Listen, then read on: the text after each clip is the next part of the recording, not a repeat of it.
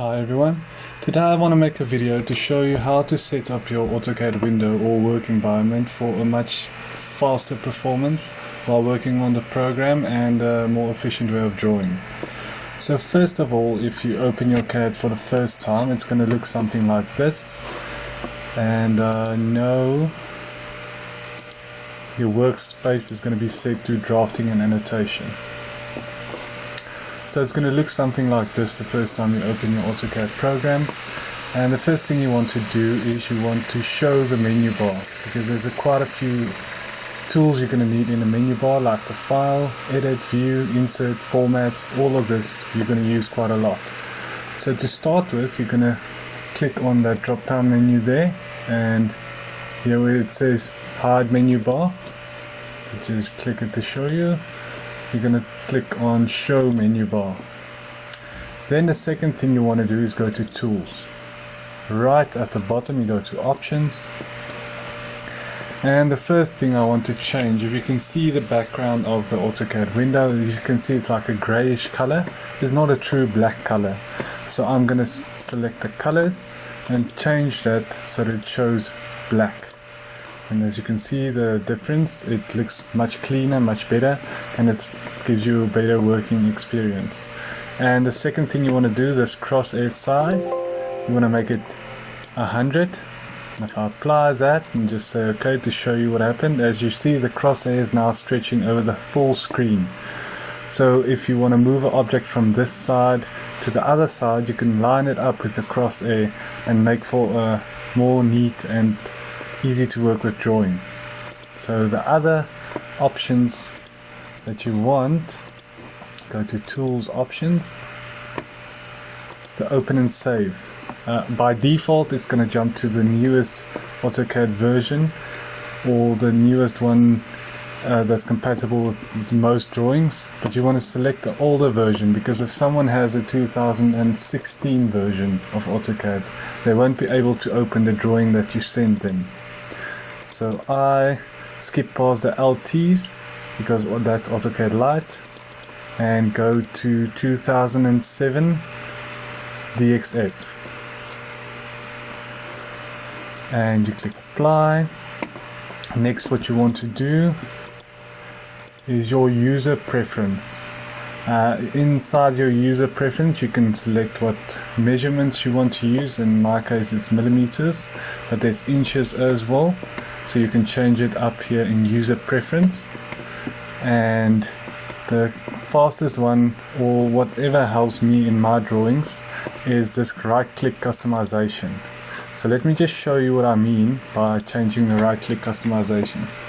So if I draw a circle, I pick the starting point, I drag it out, I can put in a dimension if I want, but to end this command that I'm in, I have to click and it ends the command. So let's say I made a mistake and I draw a circle again and I want to end the command, then I have to say enter, or right click to say enter, and it puts the circle the same as the previous one. So to delete or to remove that extra step that you need, or that it shows where you have to select enter, I can just go to tools, options, user preference, the right click customization, and make that click and enter. Apply, apply, OK. Now if I draw a circle and I right click, it jumps without asking me to press enter. So it just saves you one step or one click, which makes your drafting a little bit faster. So the next thing you want to do, I think we're finished with the options for now. Let's just make sure there's nothing else we want to change.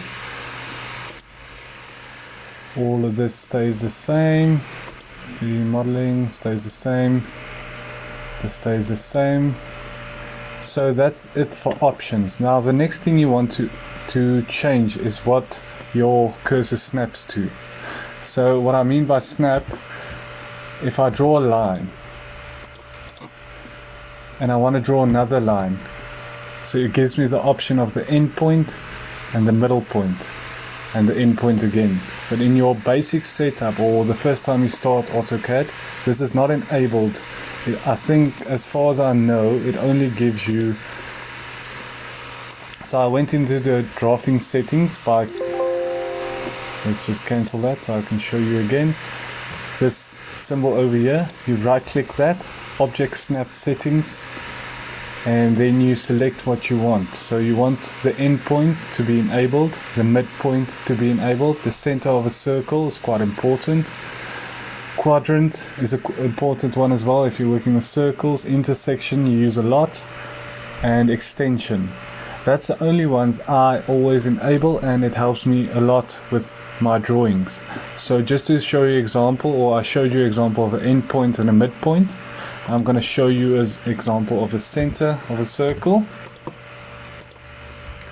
So if I want to move this circle, you see it gives me the center point, or I can give one of the quadrants and move it to the center of my line. Or alternatively, I can use that quadrant and move it to the end of the line, or I can move it to the other side of the line, or I can copy it to that side. So to have a point to grab on in your drawing is quite important. So, but just select under your object snap settings which ones are important to you. So I think that basically covers it. And also, sorry, just one last thing, I usually drag this bar down to fix to the side of the drawing and just extend it a bit up so I can see what commands are used and what the command line is asking me for information in my commands. So thank you guys for watching. I hope this helps you. Bye bye.